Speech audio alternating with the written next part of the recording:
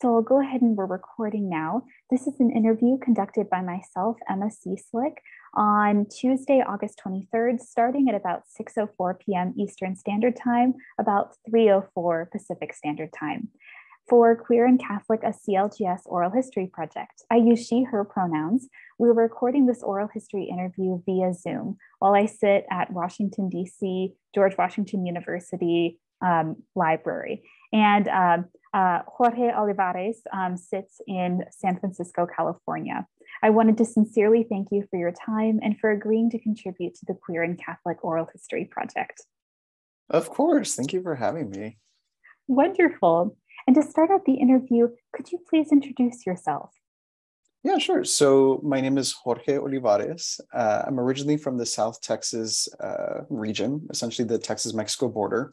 Spent the first 18 years of my life there. And then after college, moved to New York City. I will say the entire time I was back home on the border, grew up in a very Catholic household. I always like to say that every member of the family was involved in some form of activity within the church. So I was an altar server for 10 years. My sister was a lector. My mother, I think even still to this day, is the president of the local altar society chapter that we have. And then my dad is a very creative, sort of arts forward person. And so my dad is the one who's tasked with helping on Palm Sunday, get everything set up for the religious activities, decorating the Advent wreath and making sure that that's good to go for that season.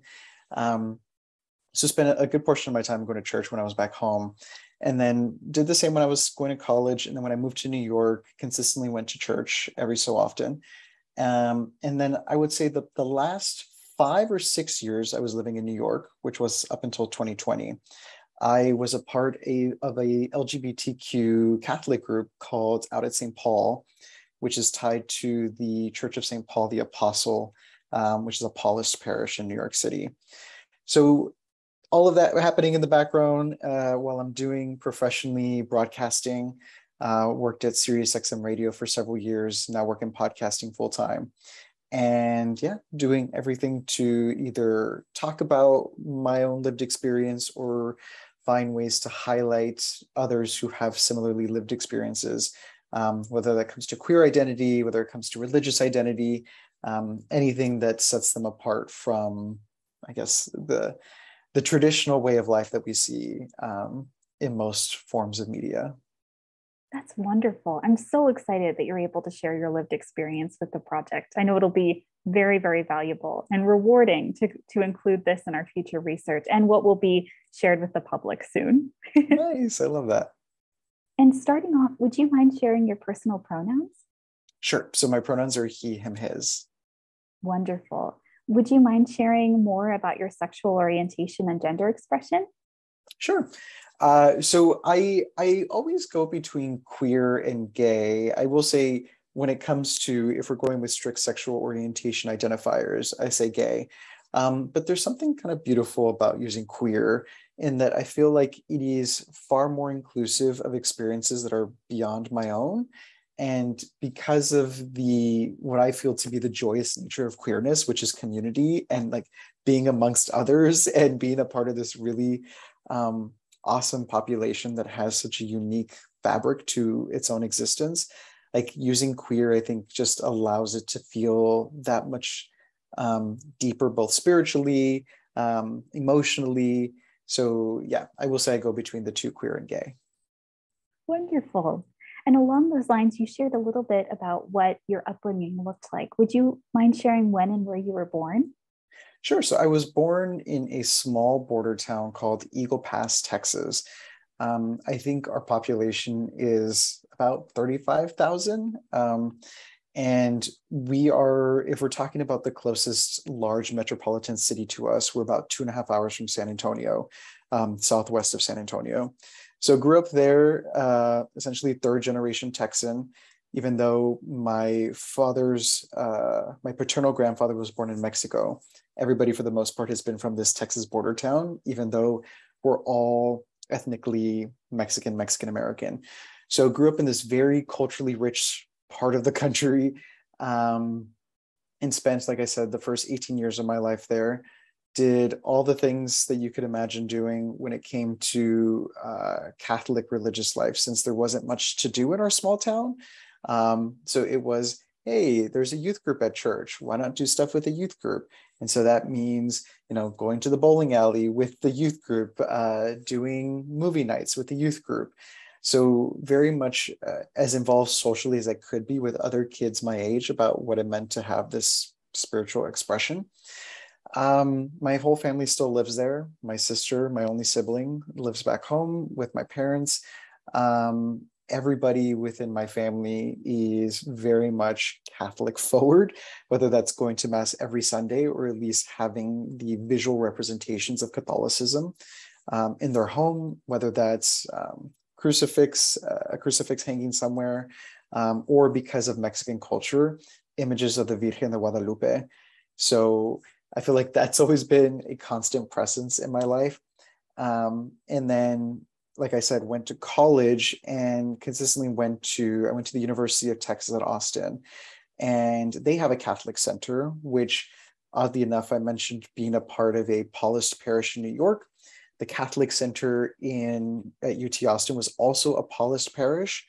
And I think the thing that I appreciated about the Catholic University was maybe because of where Austin was in terms of political location in the state, like a little bit more liberal than other areas in my state, my home state, there was a bigger opportunity for me to see different sexual or gender expressions within those who would go to Mass.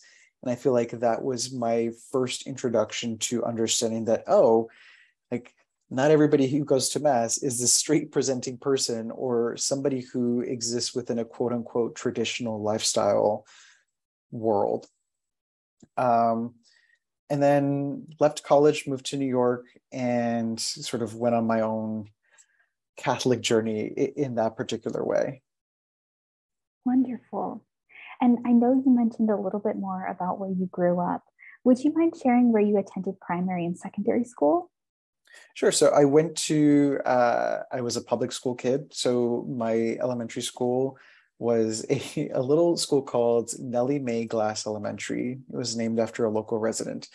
And the way it worked out at the time is elementary school was first grade through sixth grade. And then we had junior high, which was seventh and eighth grade, and then high school, 9 through 12. And because I was in such a small town, we only had 2 middle schools in the entire town, and then we only had 1 high school. So, and everything was aptly named Eagle Pass Junior High, Eagle Pass High School. So did all of my schooling there, and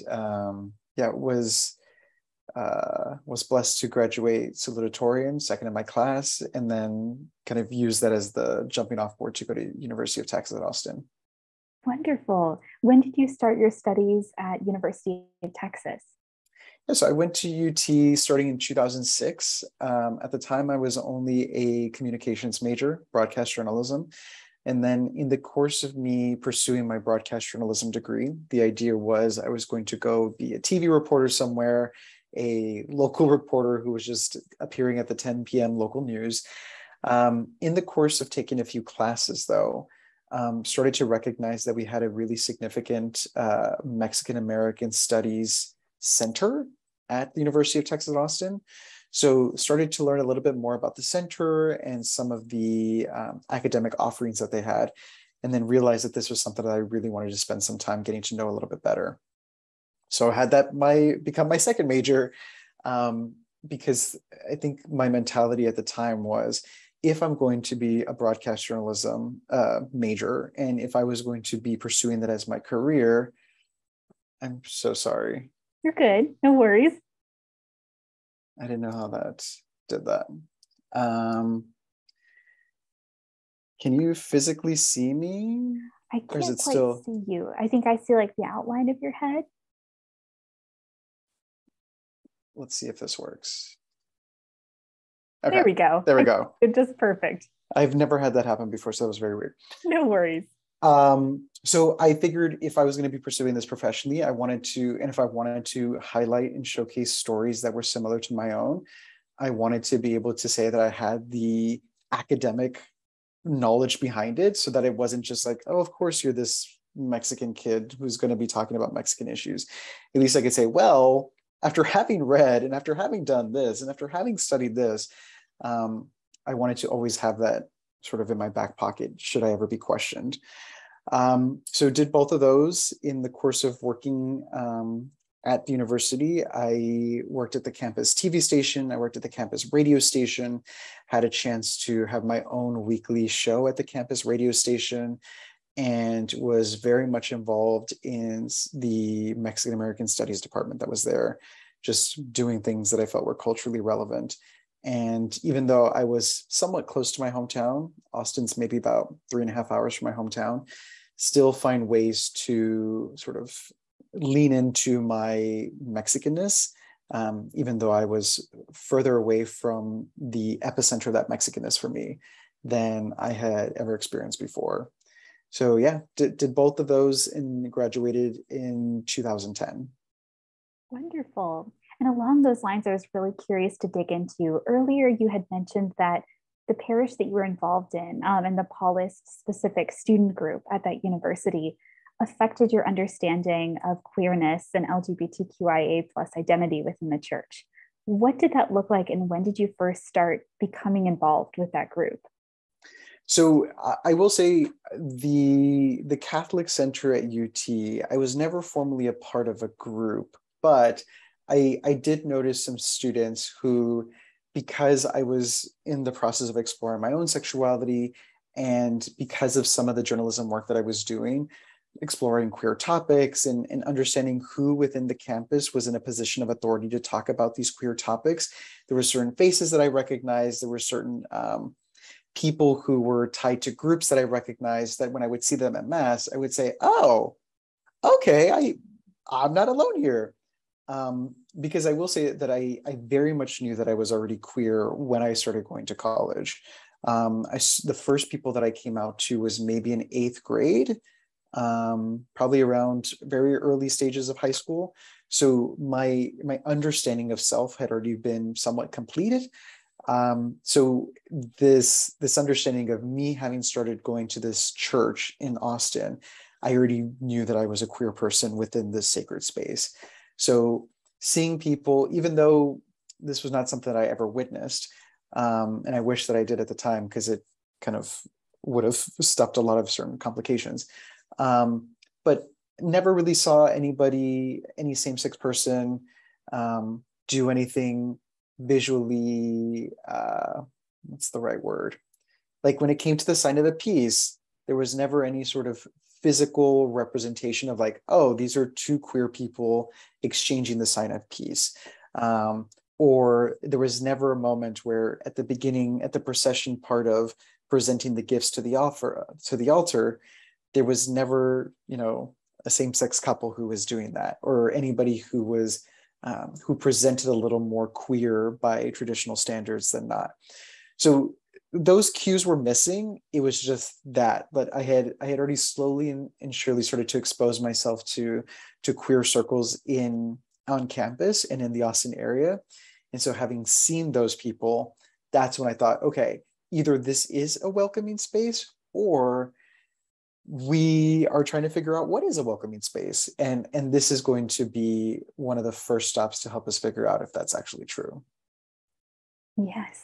And along those lines, you mentioned that you had come out to yourself personally in a little bit of middle school and high school before you entered college. What did your coming out experience look like? And who did you come out to? I feel like the coming out experience was very difficult, but not as difficult as it could have been, or compared to any of my friends who are also from that same region. So I think a lot of my hesitancy about coming out earlier was because of the Catholic angle. Trying to figure out for myself, does that mean I'm condemned? Does that mean I'm going to hell? Does this mean that, like, should my entire family leave this earth, will they all be in heaven and somehow I'm in hell? What? So I think after I was going through all of that roller coaster, I don't quite remember the moment where I had that realization of, I don't think I'm going to hell. I think if I've been told this whole time that God loves me for who I am and I'm created in the image and likeness of God, like I doubt that he'll send me to hell. So I think once that realization happened, I was a little more forthcoming with who I was with my friends. And so I would say from eighth grade throughout my high school career, it was just coming out to friends. There was no coming out to family up until I was already in college. I figured, should anything come up, at least I'm somewhat on my own. It was kind of, you do all these little wrestling things with yourself when you try to figure out when to come out to somebody and how. But I came out to my sister my sophomore year of college. My sister was also attending the University of Texas at Austin at that time. She's my only sibling. She and I are incredibly close. And so one National Coming Out Day, decided to use that opportunity to tell my sister. My sister was incredibly supportive, and for about 3 years was the only person in my family who knew. I did not come out to my parents until I was 22. I was already living in New York, and kind of similarly to how I felt in college, I felt at least I was already living in New York. I was establishing myself. Shit, I need an exit. I mean, every queer person thinks of this, right? There's this fatalistic mentality of like, what's going to happen when I come out? What do I prepare for? And so I was trying to prepare myself that if my parents didn't approve because of this Catholic and because of this Mexican background, I at least had New York to fall back on. And I'm always so grateful that my family was incredibly receptive of the news and took it upon themselves, which I appreciate. And I guess not many people think about this. My mother took the burden of me having to come out to everybody in my family back home, since we're in this very small hometown, and told the people that she felt like needed to know. So I didn't have to have that awkward conversation with aunts, with uncles, with cousins. My mother and my sister took that responsibility away from me. And it sounds weird even phrasing it that way, but I was glad that they did it. And I think in doing so, we're able to accept the reality of the situation, more so because they had to keep repeating it to the people around us. So I would say part of the reason why I came out to my parents was because my first like real big boy job was at Sirius XM radio, working on the queer channel. And I was doing some on-air work on the queer channel. I don't know how I was able to make that happen at 22, but my parents kept asking me about, like, when can we listen to you? When can we listen to you? So that precipitated that situation of like, how can I not say anything? So I'd like to say that from that moment forward, I was always coming out to people because I was always on that channel, and whoever listened to it, ta-da, here's this kid who's talking about being queer. But I never had to do the formal, hi, I'm gay, this is my life, take it or leave it. It has just been as a natural expression of my day-to-day that my queerness comes up, that my gay identity comes up. But the last time I formally had to tell somebody, oh, I'm gay, I feel like was that night 12 years ago or whatever. Yeah, I guess 12 years ago. I'm so glad to hear it was a positive experience, Yeah, and that thank people you. around you supported you. I'm very glad to hear it. I was very blessed. I think I will say that it took my dad a little bit of time. But in that little bit of time, I never felt unloved. I never felt completely like cast out, excluded from family life or from this like Olivares love nest that we have as a family.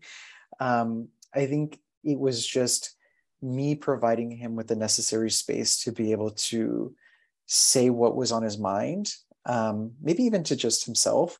My mother, I've always had a very deep connection with my mother, not to say that I don't have one similarly with my father.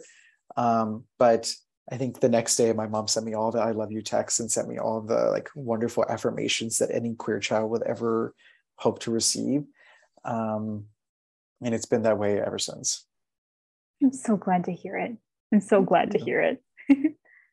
And along those same lines, you mentioned that as you were discovering your identity and navigating this, you were essentially trying to unpack the question of what does it mean to be queer and Catholic? Can those things coexist? Would you mind speaking more to what that experience was like and what prompted it? Yeah, I feel like whether explicitly or implicitly, I feel like there was always this conversation. And I say that in that I don't remember if this happened particularly at my parish or because being a part of a millennial generation that was a little already more plugged into the internet culture and like reading things and, seeing what this article has to say or what this form of television has to say about this topic. I felt like I was already getting all of these cues that queerness and religious identity were counter to each other. And I don't think there was ever like a moment at the pulpit where the priest said something that took me aback and was like, oh, I should never exist here. I never had that moment, and I'm very grateful that I didn't. But I feel like that doesn't mean there wasn't moments of, we're really excited for you to get confirmed. You're going to need to get confirmed if you're going to get married. And if you're going to get married, like all the wonderful things that come with marriage. And you knew that they were talking about opposite sex marriage. So it's just like the little things like that I don't think are necessarily religious specific, but were more societal from what was going on at the moment. So understanding there was all these messages that were coming my way, and trying to decipher what those messages actually meant. I think it wasn't until I had that realization I talked about earlier about, well, if God's meant to love me, I think he loves me for who I am. And then also, I talked about being a part of a youth group. So our youth group would sometimes partner with a neighboring youth group, and we would just have like retreats, little things to do with each other. And it was during that one of those retreats where the priest, for some reason, I have no idea why it came to this issue of identity, but the priest said, if you're gay, it's totally okay. Like, you don't have to, you don't have to feel badly about anything. And I think that's when like the light turned on in my head. I was like, oh, so this whole time I was kind of afraid for nothing. So I really do give that priest a lot of credit for one of those immediate shifts that happened for me, where it went from, I think I might still have some doubts about this to, oh, no, I'm totally good then. And part of that was, again, I was an altar boy. I knew this priest quite well, considering I was serving with this person every Sunday. So for it to come from somebody who was in a position of authority, or at least was a voice that I respected and cared so deeply about, I kind of took that information, I ran with it. But I feel like that still didn't keep me from feeling certain ways about, this language of you can love the sinner but hate the sin. Or you can be gay, but you can't engage in sexual activity as a queer person. Like, all of those things were still somewhat lingering, because it felt like, okay, it was fine to be gay, but then the actual part about being gay, maybe not so much. So that took a little bit of unpacking. But then I got to the point where I was like, I just can't be bothered. Like, this is becoming so much emotional labor for me that I'd rather continue on my terms of what it meant to be a quote unquote good Catholic, while also staying true to myself, knowing that I was very much a queer person and that there was nothing that was going to change that about me. Wonderful. And do you happen to recall the priest's name? It was Father Jim. I don't remember Father Jim's last name. But Father Jim was a part of, because of our local parish, our priest order was Oblates of Mary Immaculate. And they, I think, get rotated out a little more frequently than some other priests. So I feel like he was there for about 5 years, maybe a little bit longer. But he has since rotated out of my hometown parish. I have no idea where he is now. Can't say that I keep in communication with him, but I do remember it was Father Jim. Wonderful. And along those lines, I know you hadn't mentioned it before. Did you know anyone or have anyone in your childhood who identified as queer and religious? Ooh, so I would say even to this day, I have not encountered anybody in my family, whether that's extended family, nuclear close family, nobody. I'm the only person who is openly queer. That being said, because we grew up in such a small town, and it's the same town that my parents grew up in, my parents have got lifelong friends who still live in our hometown and who very much were aunts and uncles for us growing up. And one of these aunts, her name is Becky. Becky has been my dad's best friend since they were like 15 years old, and never knew her to be a queer person outwardly, but just knew that she was living with her friend. And they'd been together. Now in hindsight, knowing the reality of the situation, they'd been together several years, were partners for several years. And towards the end of me living in my hometown, they would go to mass. Not as often as I would say we did, because altar server, lector, siblings, we were always assigned something, so we always had to go. But it was them. And then even though we had zero connection to these people, there was, because in our hometown, our parish is kind of small, and so everybody always sits in the exact same spots. Come Sunday, it's like, that's our pew. That's your pew. This is your pew. Like, this is how we all sit. For a good portion of time, there was what I now understand to be a gay male couple that would sit behind us. And I don't quite remember if they had a child or not. I feel like my brain's trying to make it seem like they did. But all that to say, I remember them being at mass. Never talked to them, never had any interaction with them, but I appreciated that I saw them. And then there was another person. He was a colleague of my dad's. So both my parents were retired teachers. My dad taught at a local high school. And one of my dad's colleagues had a son who would present a little more queer than others in the city. And he would go to mass every so often. So there were certain cues of people that I would see even in my hometown parish, but it wasn't as prominent that it guided me in any sort of way. Not like I asked anybody for guidance. I didn't ask anybody for help in discerning my feelings. It was, oh, cool. I see y'all. But not much of an educational process by having them there. Yes, and I know you've mentioned it several times that your family's background from Mexico, as well as your Mexican identity, has influenced how you interpret and how you express your faith. How would you say that interacted with your understanding of sexuality and gender growing up? I know that's a part of it in some way. Yeah, I feel like the thing that's so, I'll say that this is quite specific to Tejano identity and like Texas Mexican identity, just because in the course of my life, having been exposed to other Mexican American folks who didn't grow up in that region, there's a little bit of a difference in how they approach this. But at least for myself, and because I grew up in such a small town, it's very family based and very family oriented, and very much like when you have the big parties after the baptisms, and there's a big old party after the wedding, and of course the wedding's going to be at church. And I mentioned a little bit too before about the pictures of the Virgen de Guadalupe. There's a lot of cultural things, a lot of Mexican cultural things that are very much informed by Catholicism. And I think a lot of it is the iconography. Some of it's the language.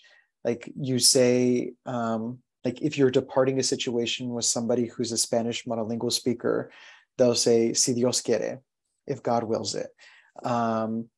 whenever I would leave my grandmother in any sort of situation, she was a Spanish monolingual speaker, she would say, que Dios te bendiga, may God bless you. So even if we weren't like the most devout of Catholics, though to say we were, like there was so much sprinkling of that in how we lived our day to day.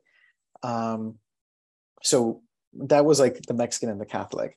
Now, when it comes to the sexuality part, the biggest difference is when you're talking about Tejano or South Texas identity, you're talking about the cowboy hats, the Stetson boots, you're talking about the big old belt buckle, the absolute definition of like machismo and this like masculine energy that is so much ingrained in how we understood male identity to be.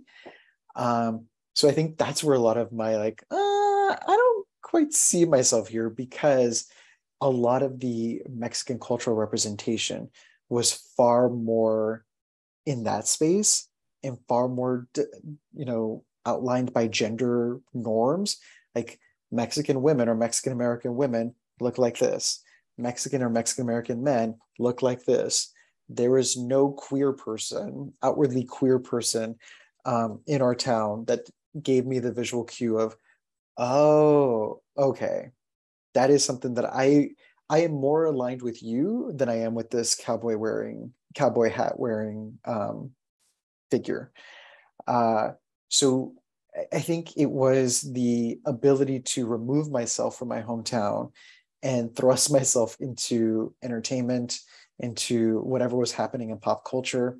So that way, oddly enough, a lot of my ability to accept my queerness was at looking at non-POC people live their queerness. So all the TV shows, the Will and Graces, whatever episodes of Friends, whatever show, whatever like cast member on Real World was queer at the time. It was all very much a white representation of queerness. But even then, I felt more called to looking at how they live their life, because I at least got that. I had the Mexican part down. I mean, it was already a part of my blood. It was a part of my DNA. I didn't have to worry about how to fully express myself there. It was needing to look at mainstream representation to kind of get a better sense as to how to reflect that for myself. Yes, that's a wonderful delve into your experience, and I really appreciate you sharing it. Along those lines, I'm thinking more about the space in which you grew up and experienced a lot of your initial ideologies. Can you tell me more about your family of origin? Yeah, so my parents were both born in my hometown of Eagle Pass, Texas. My dad's parents were migrant workers. His father was born in the town across from ours in Mexico, and his mother, my paternal grandmother, was born in Oklahoma, to what I've now come to understand, even though since she has passed, don't have quite all the information, but was a part of an indigenous community there. So at least have a bit of indigenous blood in my background. So they lived a little bit more that way. Migrant workers, worked at the local stores to try to support my father and his two siblings. And then on my mother's side, business owners. My maternal grandfather owned one of the local gas stations. And then my maternal grandmother operated a grocery store from their home that was attached to their home. So different income brackets, different kind of navigations of life because of that. But I think the other biggest distinction is, even though they came from the same hometown, my mother is about 10 years older than my dad. So a little bit different generations, and already kind of noticing the differences between just kind of what their economic backgrounds afforded them because of it. Yes, and would you mind sharing the names of both of your parents? Oh yeah. So my dad's name is Juan, and my mom's name is Margarita, and they met in 1984. My dad was working at the local high school, and so was my mother's sister. And so at some point, we're all in the same space together, and connection happened, and they have now been married 37. Wait, is that the math? They got married in 84, 38 years. That's so exciting. Mm-hmm. And along those lines as well, which parish did you attend in your hometown when either when you were growing up or if it was a different one to this day whenever you go back home? Yeah, so it's still the exact same parish I grew up in. Whenever I go back home, it's called Our Lady of Refuge Church, and it is, I think, one of 5 or 6 Catholic churches in our small hometown. So all that to say that like it's a pretty Catholic community. Yes. And along those lines, did you complete any religious education or CCD classes growing up? Was that part of your educational experience? I did. So I never went to, so our Catholic school was quite small and only went to 8th grade. I never did Catholic school as a form of formal education, but I did go to CCD classes and did the whole First Communion, confirmation, all. I feel like if I started maybe in like 2nd or 3rd grade, and I would go to classes until maybe like 9th grade or 10th grade. So about 6 or 7 years. Yes. And along those same lines, what did you learn initially? Did you learn anything from those CCD classes about gender and sexuality? Was it more explicit, or I know you mentioned that some parts of your understanding came implicit from things you heard. Yeah, I can't say that I recall anything that was alarming or anything that would have given me pause as already a kid who knew that there was something different about himself. Um, I think if anything did come about, it was sort of what I would have learned outside of church too, which is I'm supposed to get married. I'm supposed to have the 2.3 kids, the white picket fence. Oh, everything's supposed to be glorious and amazing. Um, so nothing that made me feel unwelcome or made me feel othered. That makes sense. And then when did you first, I know to yourself came out about what that experience and identity looked like, but when did you first start to understand that as part of the wider queer and LGBTQIA plus community? Uh, can you say that again? Of course. So I know growing up, you had an understanding of what you yourself were as a gay man. But Mm-hmm. when did you come to use that terminology? When did that become part of your Ooh, understanding? thank you. I will say, kind of, I did what unfortunately a lot of people do in this queer journey of using a very accurate orientation of bisexuality as a crutch to gauge how people would react to that. Because I could say, look, there's still part of me that's straight because I still experience attractions to women, even though I knew wholeheartedly that that wasn't true for me.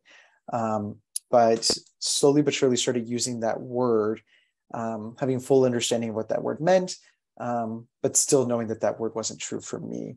So I think when I first came out in 8th grade, I did use the word gay.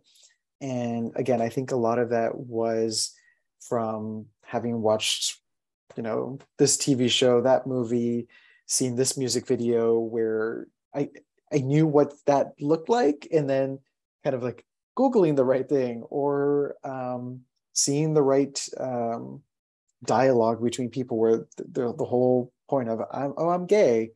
Oh, okay, I'm connecting the dots here. This makes sense. Um, so once I would say I used that like bisexuality entrance point for a couple weeks, like a month, and then I felt a bit ashamed for doing that. I was like, no, that's not right for me. So then really leaned into using the appropriate language and using the word gay for several years solely until I think maybe moving to New York. I think once I moved to New York and really got to see queerness more so than just gay male identity, that's when I made the shift of, okay, I kind of like this umbrella term a little bit better. But yeah, as I mentioned, when I was growing up, there was really no person in my immediate space that used the word gay or used any sort of queer identifier. So couldn't really learn from them. So I think it really was whatever I saw in entertainment to kind of guide me in that direction. Yes. And along those lines as well, transitioning to that part of your life, when did you move to New York? So I moved to New York essentially right after graduation. I graduated from UT Austin in 2010. And because of the work that I was doing, got a job to work at ABC News, the network. And so moved in May of 2010 and lived there up until July 2020. And in the course of those 10 years, worked at primarily two spaces. One, ABC News, where I did for a few months as a freelancer. And then the vast majority of my time, 95% of my time, working at Sirius XM radio. I was hired to work on the queer channel. They were looking for somebody who had on-air experience. I know that I was probably too young for the role, but somehow got hired for the role. And like to think that my exploration of queerness, like I have so much to thank that channel for giving me a full-on introduction to what queerness could look like, and for New York City giving me an introduction to what queerness looked like. There are no gay bars or clubs in my hometown. I do not know when there will ever be one because of just the nature of that area. But you know, as many gay bars as I want to go to, as many queer spaces as I want to go to, the Stonewall Inn, birthplace of the queer movement. And then, yeah, just being a part of the queer channel because it was a live daily channel, hearing people call in about their queer experiences, this person in Arkansas, this person in Wyoming, this person down in Florida, knowing that we existed everywhere. And not only did we exist everywhere, but we sounded completely different. There was no way to see what these people look like. But based off of identifiers that they would submit to us, kind of imagine what these people would look like and just really feel like, wow, how else would I know that we were out there than having this moment to do it?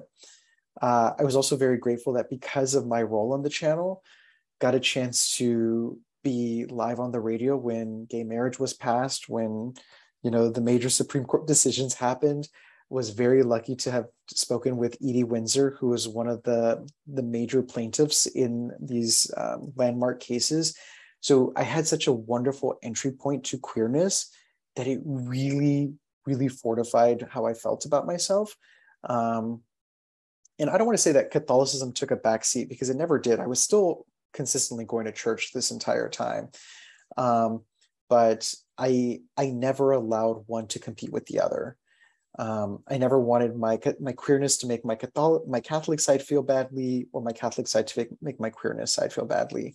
It was, this is how I am. I'm going to experience all these things. I'm getting a chance to, watch all these different films I would have never seen, experience queer culture in a way that I never would have experienced it, and still feel like I've set aside time to go to mass either on Saturday or Sunday to fulfill that obligation that I have for myself to do it.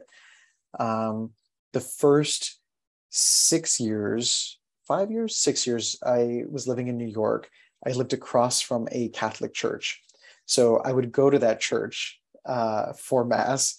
But after a while, it felt really weird because I would go by myself. Didn't really have other friends, especially other queer friends who really wanted to join me in this Catholic expression. Understandably so. They've all felt either abandoned by the church or hurt by the church. And it's not my place to force them to go into a space they don't feel welcome in. But then after a while, I felt weird, like just doing this weird secret thing on my own, even though everybody does it. Not everybody, but a good amount of people do it to the point where it shouldn't feel like it's a lonely activity. And then randomly, in the course of doing the work that I was doing on the queer channel at Sirius, somebody mentioned to me, hey, you should interview these people who are doing a documentary about the queer Catholic experience. And I said, oh, cool. Let me reach out to them.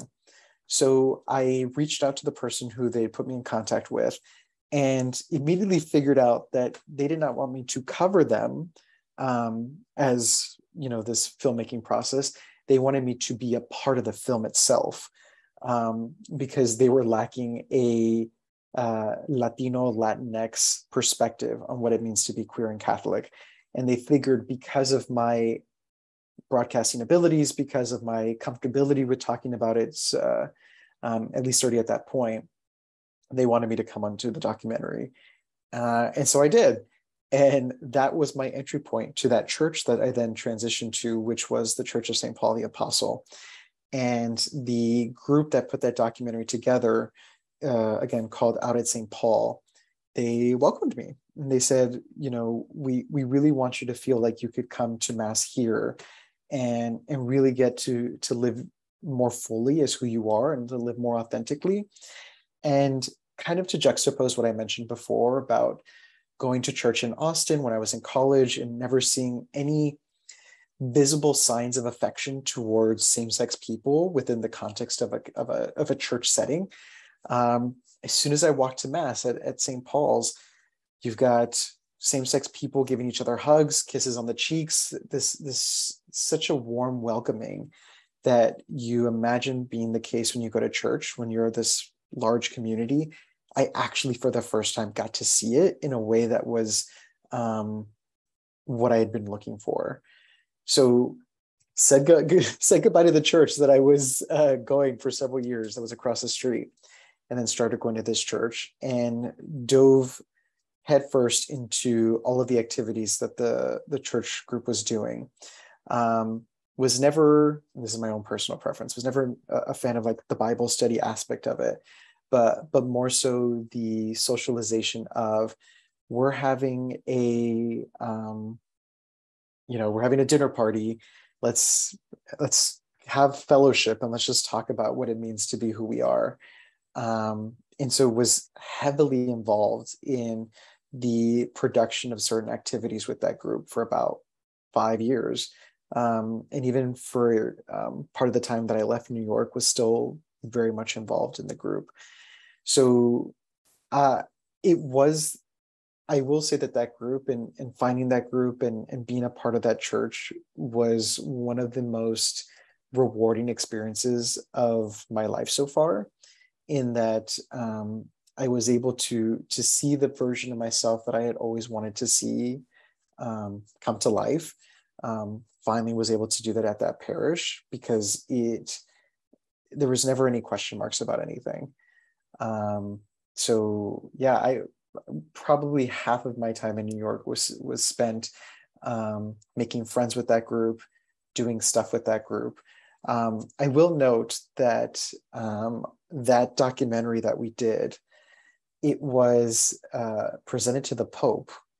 The priest that we had at the time had an audience with the Pope, and amongst other folks who had been invited to go. And he provided a DVD copy of the documentary to the Pope. And from what I remember the priest saying, communicated to the Pope, and this is Pope Francis at the time, communicated to the Pope that this was on behalf of the gays from America, and that the Pope's response was, please have them pray for me. And assume that the Pope saw it, who knows? But yeah, I like to think that there was a version of the story where it ends where he did watch the documentary. Yes. And along those lines, what was the name of the first parish you attended in New York? St. Elizabeth's. St. Elizabeth's in Washington Heights, which is the neighborhood that I was at the time, and then moved to the Church of St. Paul the Apostle. Yes. And along those lines, I know you mentioned some activities that the ministry was involved in. What other activities changed over time or were added? What did the ministries look like? Yeah, so we would do bingo, we would do seasonal masses that were just specifically for our group. We would do outings with one of the homeless shelters in the area, specifically with the queer kids of that shelter. We would, even though we couldn't necessarily do it as a group for whatever restrictions were in place from the diocese, but some of us would march in Pride, in New York City Pride, as members of the group. We would have an annual retreat. Anywhere between 70 to 90 folks would always join us on this retreat that was on the New Jersey shore. And there was a book club that was developed. There was that Bible study that I mentioned. Yeah, there was always something happening. And even something as little as we would all go to the same mass. It was known that if you went to the 5:15 mass on Sunday, that is where you would find most of the members of OSP, which is the name of the group. And almost every Sunday, certain parts of the group would always go to dinner together. And that was just, there was never anything formal, but it was just like, hey, we haven't seen each other all week, so let's go hang out. But yeah, and I think one of my favorite things that we ever did was we would have mass outside of Stonewall right before Pride.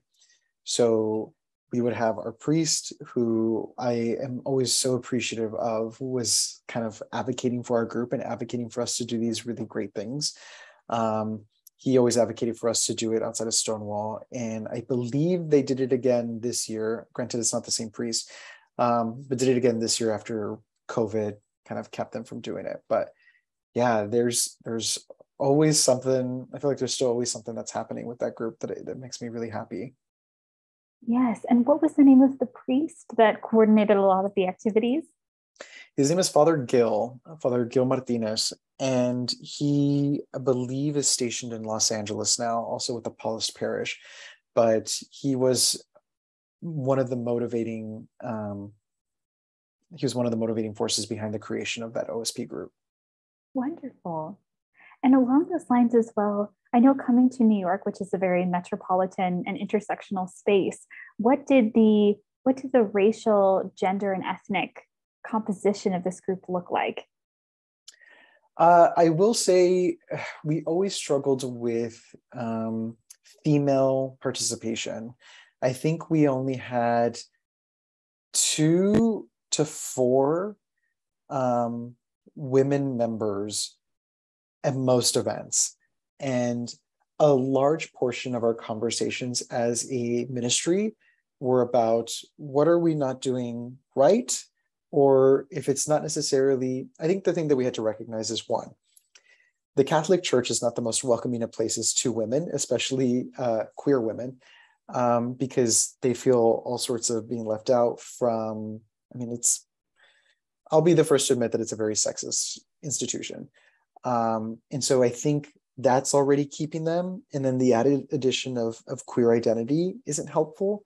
But that even being the case, we tried very hard to even do outreach at lesbian specific organizations. And kind of what we came to the realization of, not even necessarily just with our women or women identified members, is that a lot of queer people just feel hurt by the church, and they either are not at that space where they're ready to accept it back into their lives, or they have found other means of spiritual nourishment that going back to a brick and mortar parish is the last thing they want to do.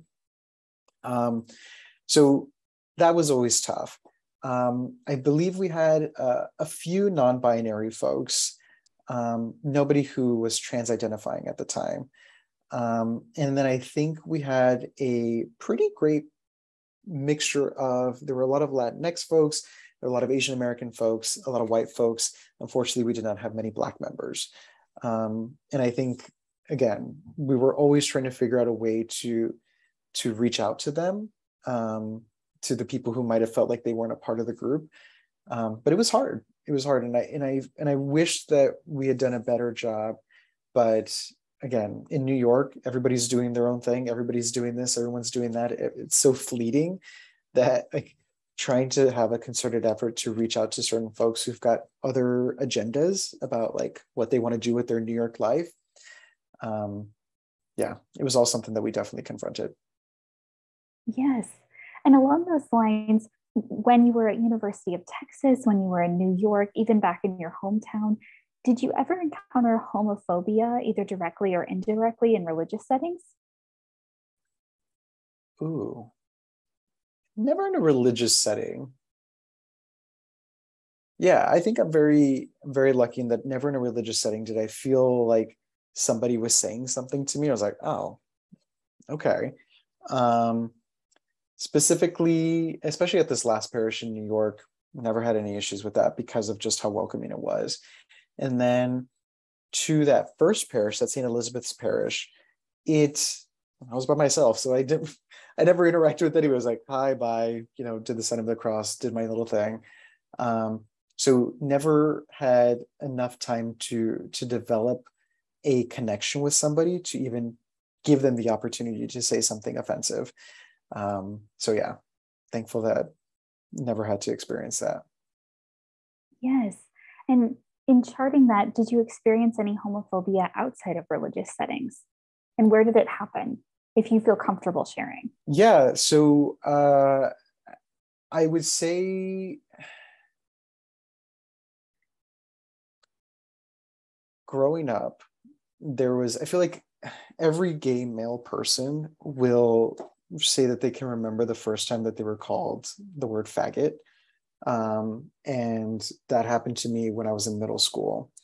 And consistently after I came out to folks, there was like the whispers of like, oh, like really passive aggressive, microaggressive things that were said that I was like, I guess.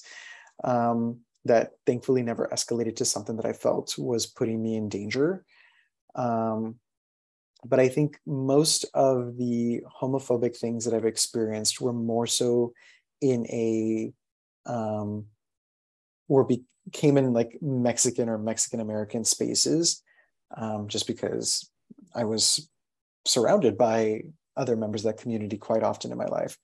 In New York, I think I was very lucky in that nothing ever came across as homophobic, just because there's a lot of there's a lot of queer people there, and I think whoever were to say something would understand that they're already losing the battle in terms of like making sure that their feelings were well known.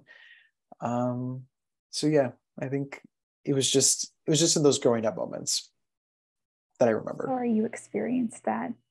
Thank you for saying that. And along those lines, I think in thinking full circle, I know you mentioned that you were in New York and now you're in San Francisco. What does your membership in the religious community look like in San Francisco now? So it's interesting you ask because it's almost non-existent. I think part of that's because of COVID. After leaving New York, there was a very brief stint in Boston.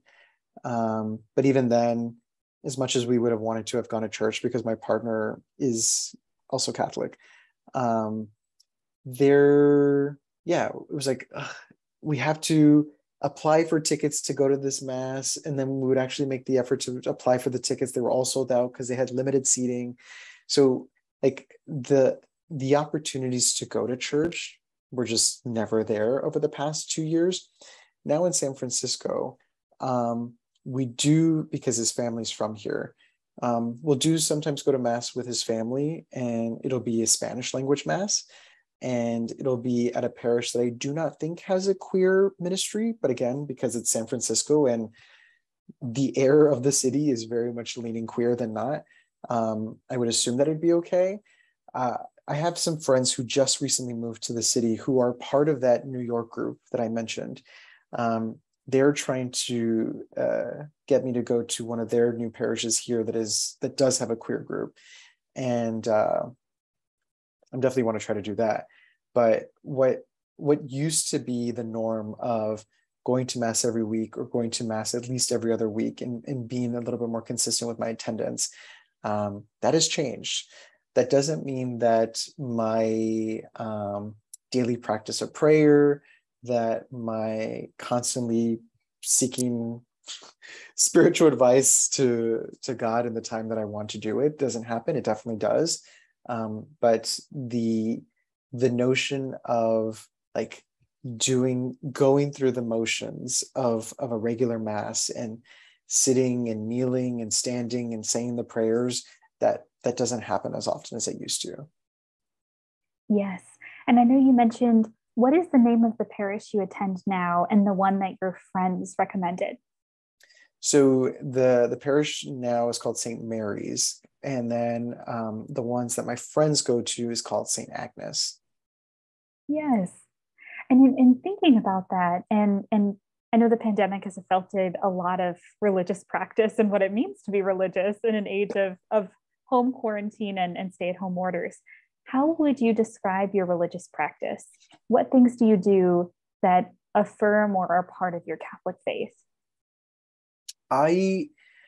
So as you can see, I'm wearing a cross. I've had this cross since I got confirmed. This is the story that I have with this one is I went to World Youth Day in 2005 when it was in Cologne, Germany. It was the first World Youth Day that Pope Benedict did. And I was wearing this because I had just gotten confirmed maybe a year or two before. And I don't wear jewelry. This is the only piece of jewelry that I actually do wear. And while we were at World Youth Day, that final day when the Pope does Mass, there's a portion where he asks you to lift whatever you have so that he can bless it. And I remember I was like lifting whatever was around me, and I lifted this cross. And so I'd like to think that this is blessed by a Pope. And I like to wear it because I feel like it is my own version of protection. And I don't know, something like that is very meaningful to me. I don't commute because I work from home. And most of the time when I was living in New York, the commute to work was the perfect place for me to pray. So now I use the time that I walk my dog as the time for prayer, and just having that be both a moment of reflection for what's transpired and then what I hope to be the case moving forward. I do get still some enjoyment of going to Mass, especially those times that we do go with my partner's family. But because I think another part of me feels having been spoiled of going to a place like I did in New York, where I had this group and I had these friends and I had this wonderful chance to really be a version of me that I had been longing for. And because I don't have that right now, and because it'll take some time for me to develop that. I haven't been in a space to do that work. And so hopefully when I do get the chance to really put in that effort, I'll be able to feel a little bit more comfortable with developing practices that are a little more aligned with how I used to see it. But even just having certain religious elements added to my house, like having a cross by the bed makes me feel comfortable. Yeah, little things like that or how I see myself expressing it a little bit more now. Yes. And when you mention, I'm really, my specific interest is material Catholic culture. And so I'm really curious, as you mentioned with your necklace, what does this protection entail? What is it protecting you from? I feel like one of the things that I always ask for in terms of my prayers is safety from all evil and anything that could cause me distress. And I'm sure there's a physical element to that. Like, I understand that I live in this world as a queer Mexican American person who looks a particular way, who might, for whatever reasons, whether this post-political climate that we live in or just life, that I might have more of a target on my back than other people. So I just have this be literal protection, like just making me feel a little bit more at ease. Something that I also used to have, which was there was a sticker. This was very popular in my hometown and in the region. It's a cartoon Virgen de Guadalupe, and it has a saying in Spanish that just says, "Accompany me always, please." And it is so tattered and it's so it's seen better days, but I always kept it in my backpack that I would take with me to work. And I felt like even that had some sort of spiritual powers that it's hard to really speak to, just other to say that as as much as I should have thrown it away because it did not look like what it used to look like, it gave me a bit of comfort that it was always there. Um, so yeah, just there's there's so much stuff in this world that we have zero control over. And so just acknowledging that and also asking for help and navigating that uncontrollable mess um, gives me a little bit of joy. Yes. And one question I've been really eager to ask interviewees is, I know you mentioned that you and your partner are eager one day possibly to go back to in-person masses. What do you envision as your future within the Catholic Church as a queer person? I feel like just like being a pain in their ass. Like so I haven't had a chance to mention, I guess I probably should have. So I have been very vocal about my positioning within the church in a variety of different forms. I've written certain articles for different outlets, either for Vice.com, for Playboy, I think, for Teen Vogue, some of these digital publications about the queer Catholic experience. I've appeared in a couple documentaries about it and even launched my own podcast where I talk to other queer Catholic folks called Queer I Am Lord. And part of what I have done is sort of for myself in allowing myself to be a little bit more comfortable with challenging the church, the capital C church, knowing that as much as I do want to go to mass because I do love the ritualistic aspect of it, if I never go to a mass that resembles what I used to go to, I'll be fine. If I get a chance to do the things that I used to love doing, perfect, right? I don't feel like I'm beholden to a certain pattern of what my Catholic representation used to look like, because I'm still enjoying life for what it is. Like I still go into spaces as a queer Catholic person, whether they saw me at mass or not. I would absolutely be upset with myself if I did not go to Ash Wednesday to get my ashes. I would be upset if I didn't go to some form of Easter Vigil Mass or Christmas midnight Mass. Like there's certain little things that I don't want to sacrifice. But at the moment, I feel like a lot of what makes me feel like a quote unquote good Catholic is by being unafraid to challenge what it means to be Catholic. So that way the church knows how it can do better.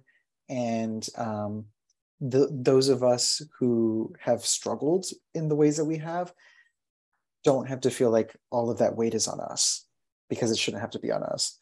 So yeah, I feel like it's half parishioner, half activist, and like figuring out if I can make those work for me in a harmonious way.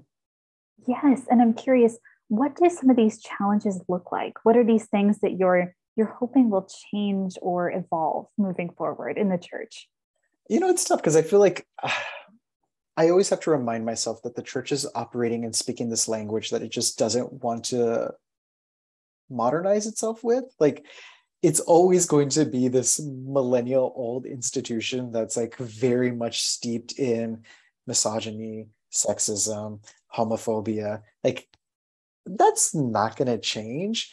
I've mentioned this a few times in some of the work that I've done, in that like I at some point we are going to have a pope who is of like the Snapchat generation. Like there's going to be a changing of the guard at some point to be a part of a group of people who are far more accepting, tolerant, whatever the word might be. And so in an effort to get to that, and to get to that a little more happily, raising attention and saying, hey, pastor so-and-so, maybe don't say this from the pulpit. Maybe recognize that there's this child who could hear this or take that and run with it in a way that could be dangerous to them, that we haven't fully understood just yet. So I think it's that. It is doing more local activity to change how folks like myself, who were part of these small town parishes and really knew nothing else than trusting the authority figure who had the collar and who's speaking to us every Sunday, making sure that they're armed with the right sort of language to make sure that whoever's out there doesn't feel like they're in a spiritually violent environment, because what good does that do anybody? Yes. And I believe my last question in bringing things full circle is, how do you see your religious and queer identity together? Are they compatible? Are they conflicting? Are they separate? You've touched a little bit on this, but to speak to it directly. Yeah, I feel like it's completely one and the same. Like I've always said that I've known what it means to be Catholic longer than I know what it means to be gay, because it's like, ta-da, baptized, went to church. I've always seen my life in that lens. But because of just how steeped I've become in queer culture, because of my work and because of just where I've lived, I feel like I've now matched it. Like, I've understood Catholicism to the degree that I feel I'm most comfortable with, and I understand queerness to the degree that I'm most comfortable with. And all at the end of the day, as much as I can want to make this community feel happy with how I do it and this community feel happy with how I do it, I'm just happy with how I'm doing it. I don't need anybody's approval. I don't need somebody to tell me that I'm the right kind of gay or the wrong kind of gay. Same thing with my Catholic identity. I don't need anybody's approval to tell me that somehow I'm doing it the right or wrong way, because I know that I'm doing it the way that's my way. And so because of that, I don't allow any of those conflicts to exist anymore. I try to live my life in this very calm, even keeled way, and in trying to add the calamity that is like Catholic navigation as a queer person, I'd rather not. I'm grown. I've done the battles. I've done all of that internal, dealt with all that internal strife, and then come to just see that like I'm incredibly blessed to be queer. I'm incredibly blessed to be a queer Catholic, and I don't want to diminish either of those identities by saying that they can't be one and the same, because I feel like they very much are one and the same. Wonderful. That's a great point to end on. Did you have anything else you'd like to add into the interview before we conclude? I don't think so. I feel like I'm glad that I brought up the sort of activist aspect of it, that at least I'm trying to do a little bit more of. But yeah, I feel like that we kind of covered quite a bit. That sounds wonderful. Thank you so much for participating in this interview for Queer and Catholic, a CLGS World History project. I'm going to conclude the interview now. I really appreciate your time and support of the project. Yeah, of course. And then how does it work after? What are next steps from the process?